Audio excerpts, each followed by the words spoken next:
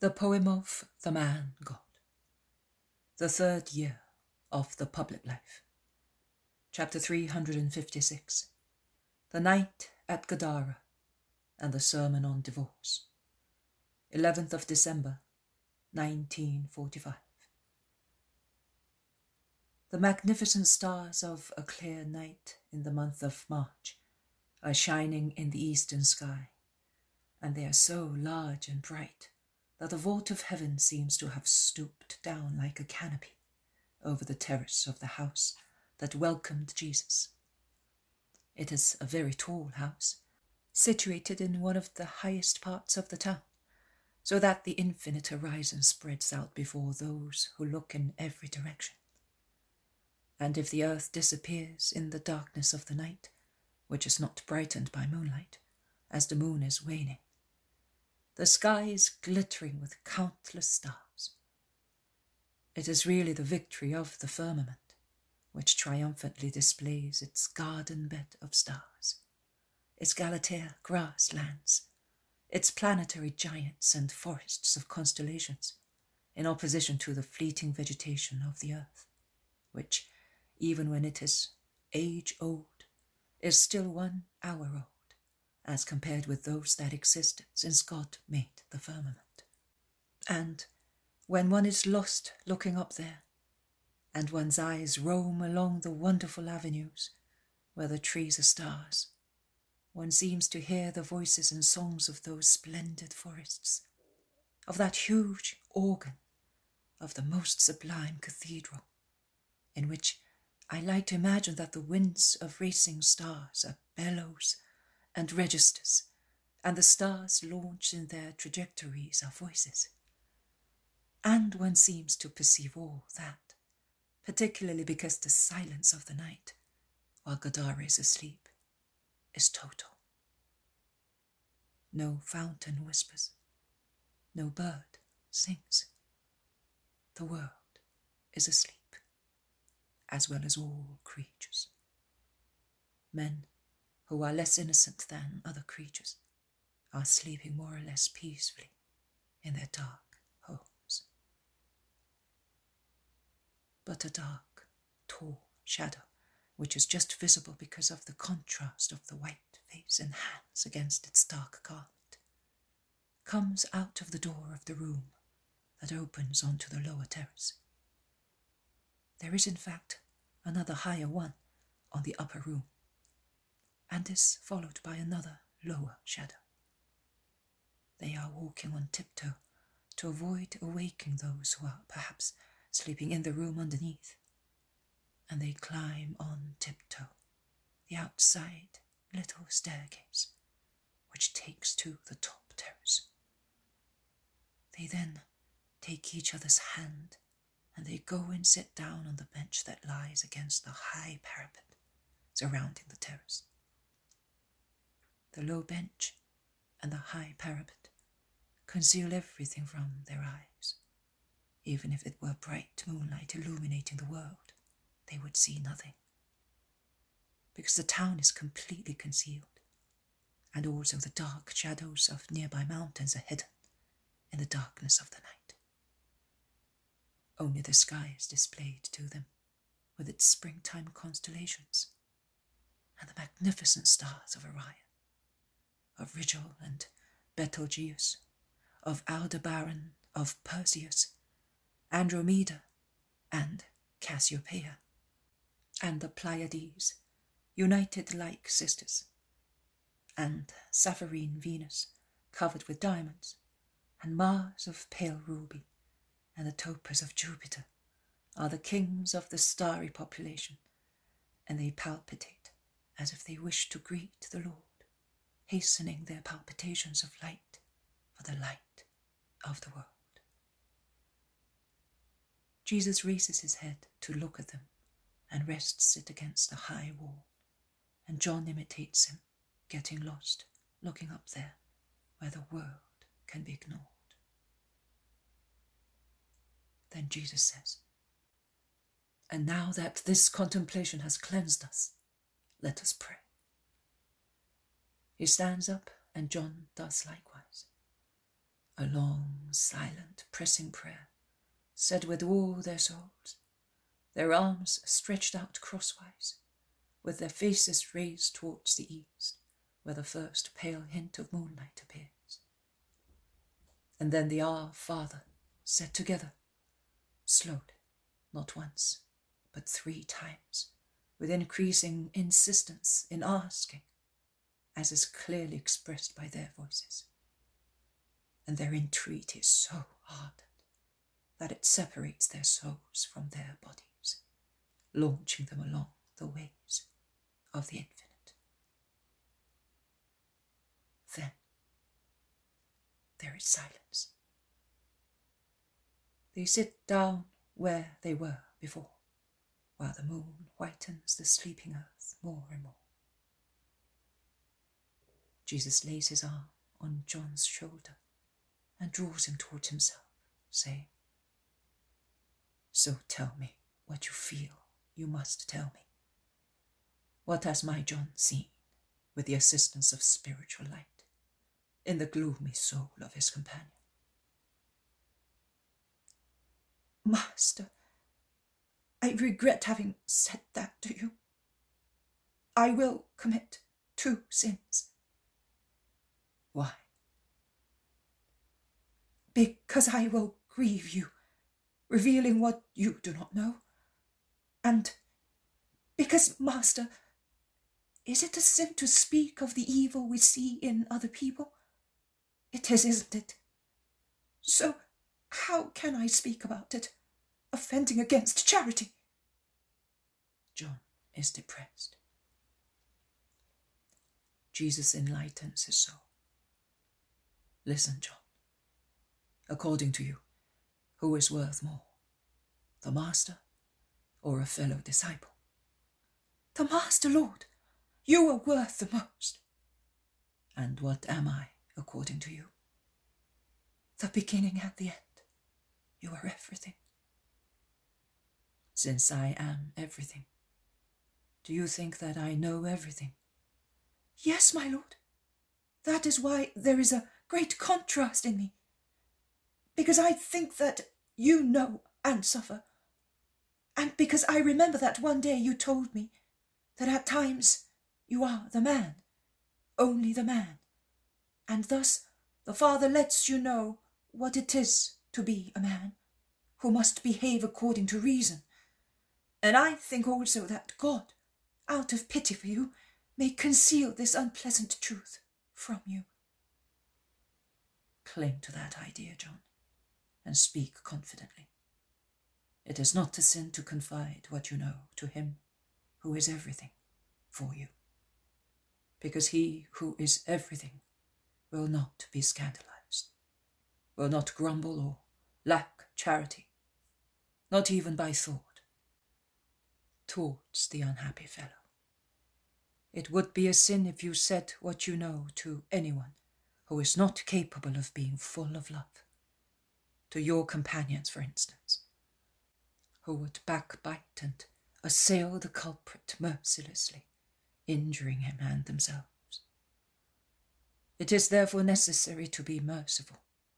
The more merciful, the poorer the soul is in front of us, affected by many diseases. A doctor, a compassionate nurse, a mother are not much upset if a person is not seriously ill, and they do not fight hard to cure him. But if a son or a man is seriously ill, and his life is in danger, either because of intervening gangrene or paralysis, how they strive to cure him, overcoming repugnance and fatigue. Is it not so? Yes, it is, Master, replies John, who has taken his habitual posture with his arm around the Master's neck and his head reclined on his shoulder. Well, not everybody knows how to be merciful to diseased souls. Consequently, one must be careful in revealing their trouble, so that the world may not shun them and hurt them through contempt. A sick man who realizes that he is being derided becomes gloomy and gets worse. If instead he is nursed with cheerful hope, he may recover, because the hopeful good humour of those nursing him inspirits him and stimulates the effect of medicines.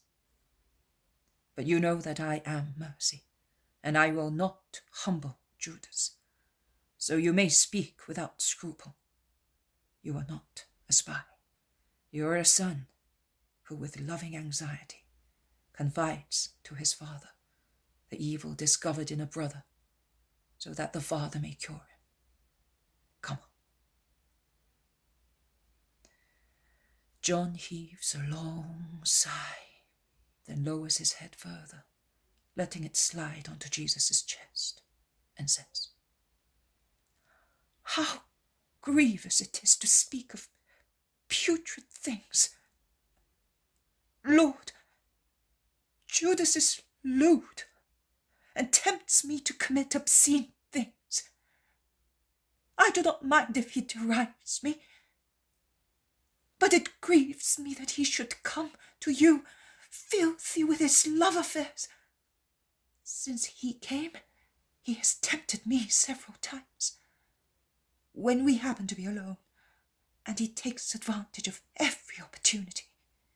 He does nothing but speak of women, and I am disgusted with it, as if I were immersed in some fetid matter that threatened to enter my mouth." Are you deeply upset by that? "What? Upset? My soul shudders. Reason cries against such temptations. I do not want to be corrupted." How does your body react? "It shrivels with disgust." Nothing else? "No, master, and I weep, because I think that Judas could not cause a graver offence to a man who has consecrated his life to God. Tell me, will that be detrimental to my offering?" No, not more than a handful of mud thrown against a diamond plaque. It will not affect or penetrate the plaque. A cup of clean water poured over it is enough to clean it, and it becomes more beautiful than before. "Cleanse me then." Your charity and your angel cleanse you. There is nothing left on you. You are a clean altar on which God descends. What else does Judas do? "Lord, oh Lord." John's head slides lower. What? It is not true that the money he gives you for the poor belongs to him. It is the money of the poor that he steals, to be praised for being generous, which is not true. He was wild because when you came back from Mount Tabor, you took all the money away from him. And he said to me, 'There are spies among us.' I replied, 'Spies of what? Have you stolen, perhaps?' 'No,' he replied to me, 'but I am far-sighted and I have 2 purses. Someone told the master, and he ordered me to hand everything over, and he was so authoritative that I was compelled to do so. But it is not true, Lord, that he does so because he is provident. He does that to have money for himself. I could bear witness to that, and I am almost certain that I would be telling the truth." Almost certain. That uncertainty is indeed a slight fault. You cannot accuse him of being a thief if you are not absolutely certain. The actions of men at times appear to be faulty, whereas they are good. "That is true, master. I will not accuse him any more, not even in my own mind. But it is true that he has 2 purses, and that the one he says belongs to him and he gives to you is instead yours, and he does so to be praised. I would not do that, because I feel that it is not right." You are right. What else have you to tell me? John raises his frightened face, opens his mouth to speak, then closes it and falls on his knees, hiding his face in the tunic of Jesus, who lays a hand on his head. So, speak up. You may have misjudged things. I will help you to consider them properly. You must also tell me what you think of the probable causes of Judas's sinning. Lord, Judas feels that he does not have the strength he would like to have to work miracles. You are aware that it has always been his ambition to remember Endor. Instead, he is the one who works fewer miracles. Since he came back, he has not been able to do anything, and during the night he moans in his dreams as if they were nightmares, and... Master! Come on, tell me everything. And he curses and practices witchcraft. This is not a lie, and there is no doubt about it. I saw him myself. He chooses me as his companion because I sleep soundly. Nay, because I used to sleep soundly. Now I must admit it. I watch him, and my sleep is not so sound, because I hear him as soon as he moves. Perhaps I did the wrong thing, but I pretended to be asleep to see what he was doing, and twice I have heard and seen him do horrible things. I am not an expert in sorcery, but that is what it is. Does he do that by himself? Sometimes he does. Sometimes he does not. I followed him at Tiberias. He went into a house. I inquired later who lives there. It is a man who practices sorcery with other people. And when Judas came out, almost at daybreak, I gathered from the words they spoke that they are familiar with one another. And they are many, and not all strangers. He asks the demon to give him the power that you do not give him. That is why I renounce my part, so that the Father may give it to him, and he may sin no more. You would have to give him your soul, but neither the Father nor I would allow that. There is a long silence. Then Jesus says with a tired voice, "Let us go, John. Let us go downstairs. We will rest until dawn." You look more depressed than before, Lord. I should not have told you. No, I already knew. But you have taken a load off your chest, and that is what matters.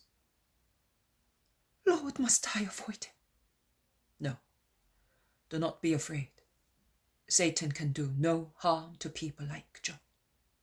He terrorizes them, but he cannot take away the grace that God continuously grants them. Let us go. I will speak in the morning, and then we will go to Pella.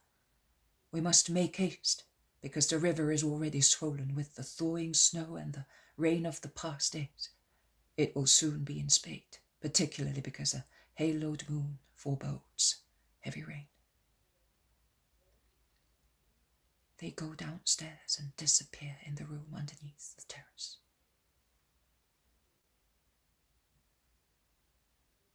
It is morning, a morning in the month of March, when the sky clears and becomes overcast alternately, but clouds overwhelm clearings, trying to take possession of the sky. The breaths of warm air make the air heavy, with a veil of dust that has probably blown from the tableland. "If the wind does not change, there is going to be rain," states Peter, coming out of the house with the others. Jesus comes out last. He says goodbye to the women of the house, while the landlord joins in. They go towards the square. After a few steps, they are stopped by a Roman, non-commissioned officer who is with other soldiers. Are you Jesus of Nazareth? Yes, I am. What are you doing? I am going to speak to the crowds. Where? In the square. A seditious speech? No, precepts of virtue. Be careful. Don't tell lies. Rome has had enough of false gods. If you come too, you will see that I am not telling lies. The man who gave Jesus hospitality feels that he must put in a word. Since when is a rabbi asked so many questions? He has been denounced as agitator. Agitator? Him? You are making a blunder, Marius Severus. He is the meekest man on the earth, I can assure you. The officer shrugs his shoulders and replies, So much the better for him. But that is the denunciation that the centurion received. He may go. He has been warned. And he turns round and goes away with his subordinates. Who has done that? I don't understand, many of the people present say. Jesus replies, Never mind. It does not matter. Let us go while there are many people in the square. Later, we shall go away from here, too. The square looks like a business place. It is not a market, but not much different from a market, because there are warehouses around it, with all kinds of goods stored in them. And they are crowded with people. So there are many people also in the square. And as some of them point out Jesus, a crowd soon gathers round the Nazarene. In the crowd there are all kinds of people and of every country. Some are there out of veneration, some out of curiosity. Jesus makes a gesture that he's about to speak. Let us listen to him, says a Roman coming out of a warehouse. Shall we not be listening to a lamentation? Replies his companion. Don't you believe that Constant is not so boring as our usual orators? Peace to those listening to me. It is written in Ezra's prayer. What shall we say now, my God, after what happened? Because if we have deserted your commandments, which you ordained through your servants. Stop! You who are speaking, we will give you the subject.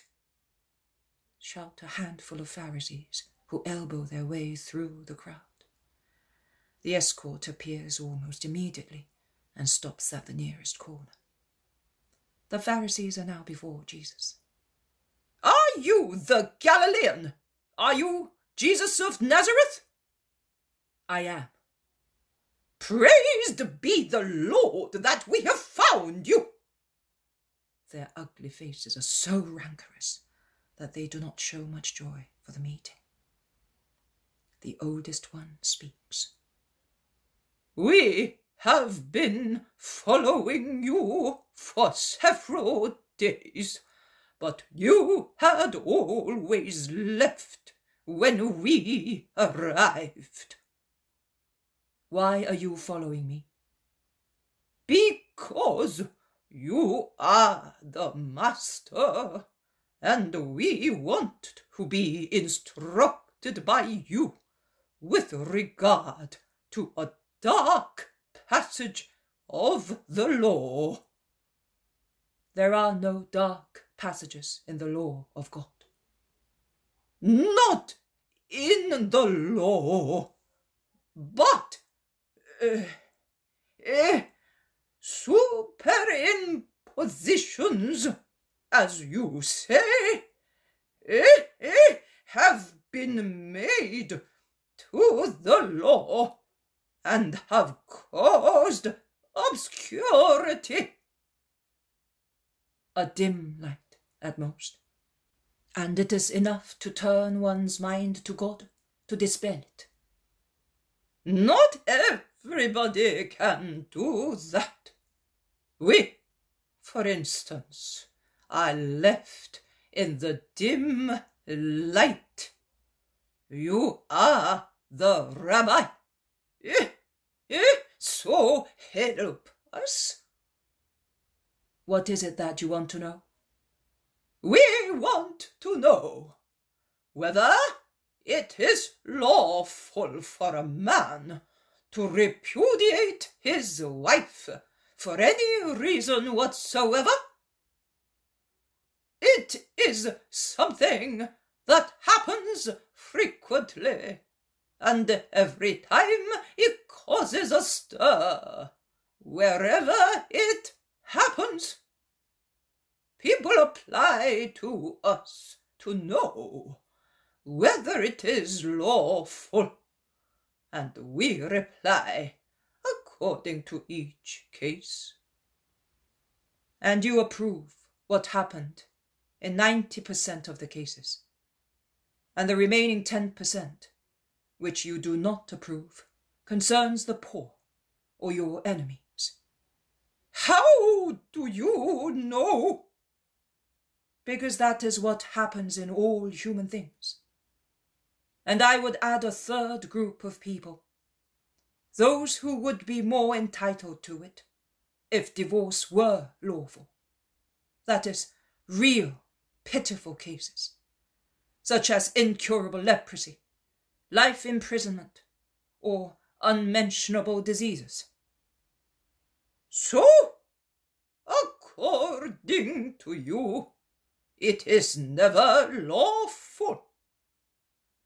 Neither according to me, nor according to the Most High, or anyone with a righteous soul. Have you not read that the Creator, at the beginning of times, created man and woman? And he created them male and female. And it was not necessary for him to do so, because he could have created a different way of procreation for the King of creation, whom he made in his image and likeness.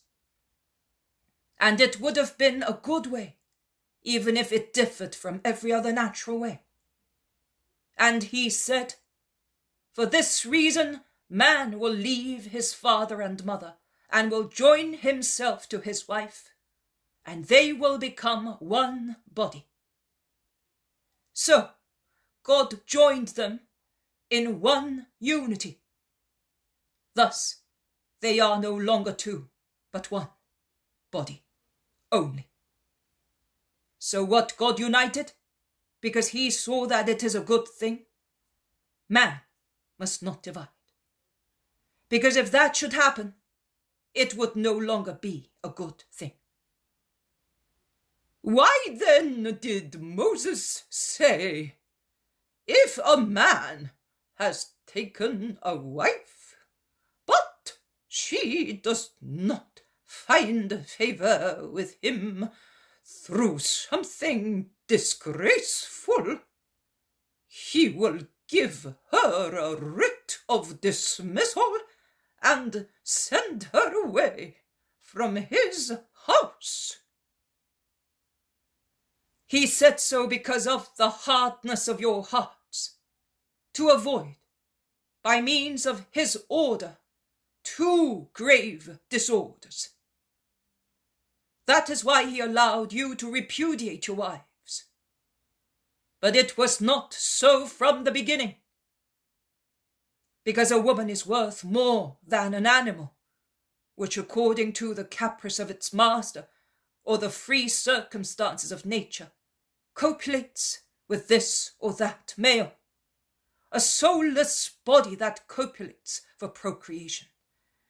Your wives have souls, as you do, and it is not fair that you should tread on them pitilessly.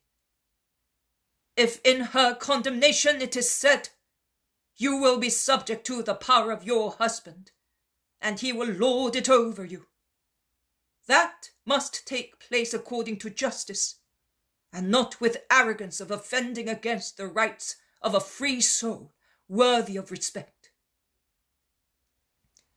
By repudiating your wives, which is not lawful, you give offence to the soul of your companion, to the twin body which joined yours, to the whole woman whom you married, demanding honesty in her, whilst you, O perjurers, are dishonest, disabled, at times corrupt, when you go to her, and you continue to be so, taking every opportunity to strike her and give a wider scope to your unappeasable lust. Prostituters of your wives, on no account can you separate from the woman who is joined to you according to the law and blessing.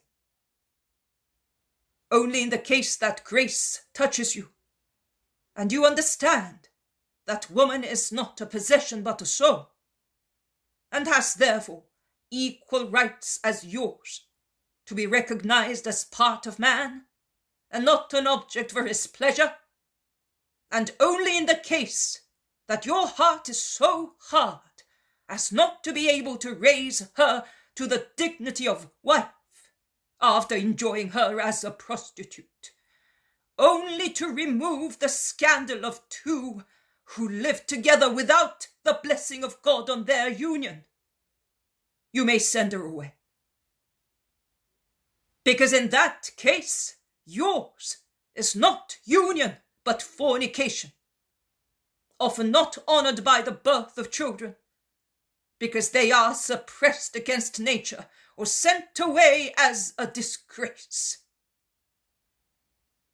In no other case, because if you have illegitimate children from your concubine, it is your duty to put an end to the scandal by marrying her, if you are free. I am not taking into consideration the case of adultery consumed to the detriment of an unaware wife. In that case, the stones of lapidation and the fire of Sheol are holy. But for him who sends away his legitimate wife, because he is satiated with her, to take another one, there is but one sentence. He is an adulterer. And also, he who takes the repudiated woman is adulterer.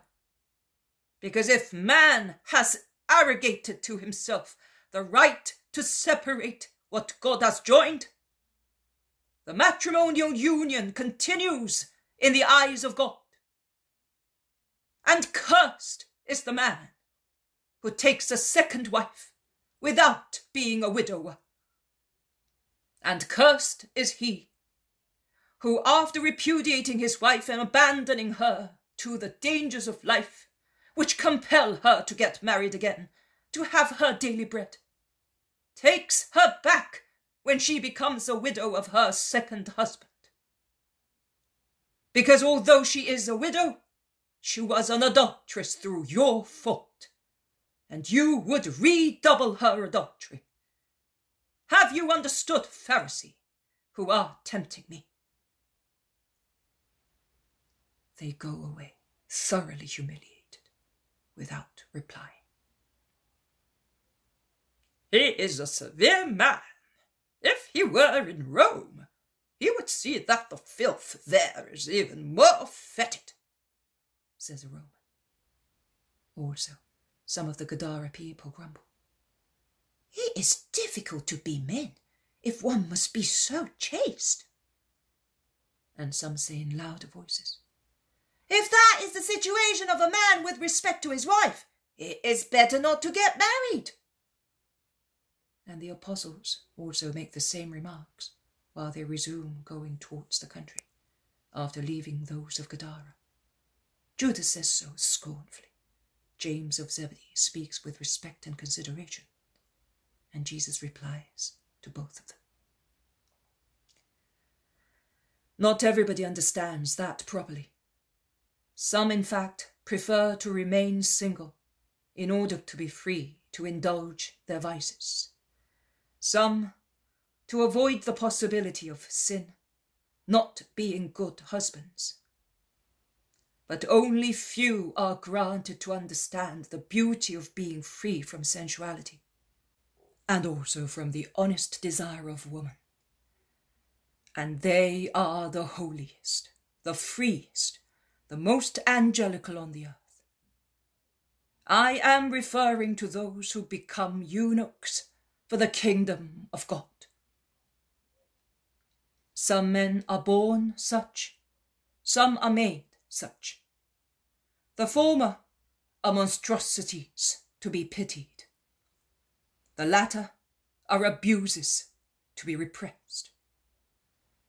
But there is a third category, the voluntary eunuchs, who without any violence against themselves, and thus with double merit, comply with God's request and live like angels, so that the forlorn altar of the earth may still have flowers and incense for the Lord. They deny their inferior part satisfaction, so that their superior part may grow greater and bloom in heaven, in the flower beds closest to the throne of the King.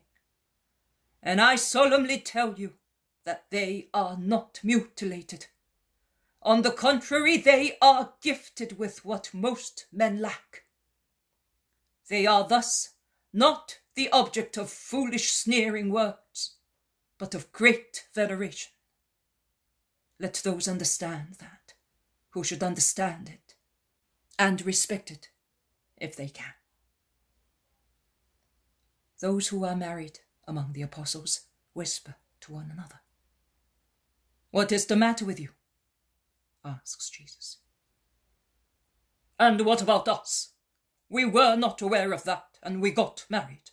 But we would like to be, as you say," says Bartholomew on behalf of everybody. "You are not forbidden to do so as from now onwards. Live continently, considering your companion as a sister, and you will have great merit in the eyes of God. But quicken your steps, so that we may be at Pella before it begins to rain."